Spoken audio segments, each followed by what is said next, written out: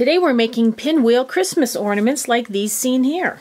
You'll need 2 pieces of contrasting fabric, each cut 4.5 inches by 4.5 inches. You'll also need a product like heat and bond, same size, 4.5 inches by 4.5 inches, and you'll also need a button for the middle. First step is to put one of our fabrics right side down and put our heat bond on top. We're going to iron that down. We're going to let that cool for just a moment. When it's cool, we're going to peel the paper off of it. We have the shiny side.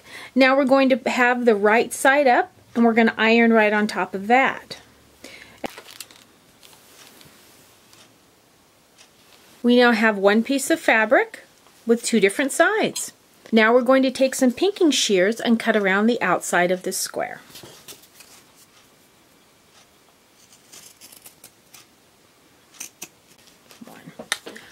I've cut around all 4 sides with the pinking shears. Now I'm going to draw a line from corner to corner, diagonal lines.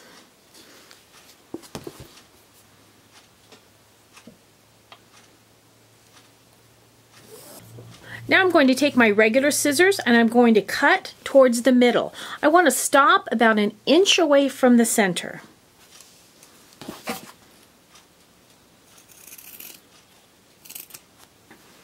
I'll do that with all 4 lines, staying about, again, 1 inch away from the center.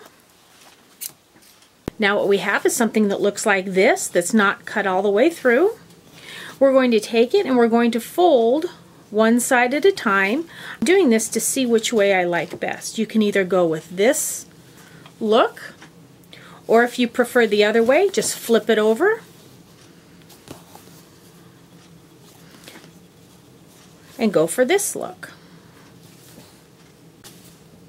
I've decided to go with this look.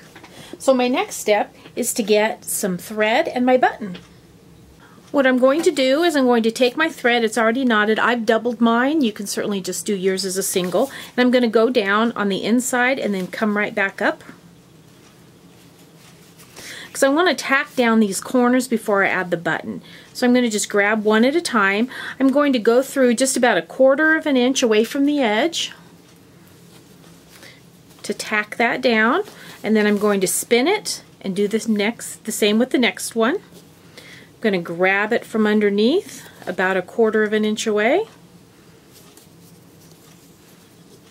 tack it down, spin it again, and do the same with the other 2.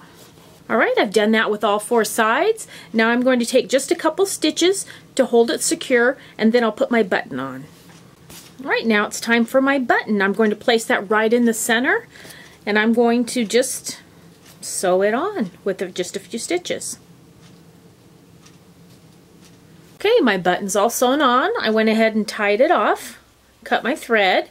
Now all we need to do is put something to hang it with. On this one I used a ribbon to do that. You could use that. You could use some gold cording if you had it. You can use some string, or you could even just use one of those metal Christmas hooks if you want. And there you have a quick and easy pinwheel Christmas ornament.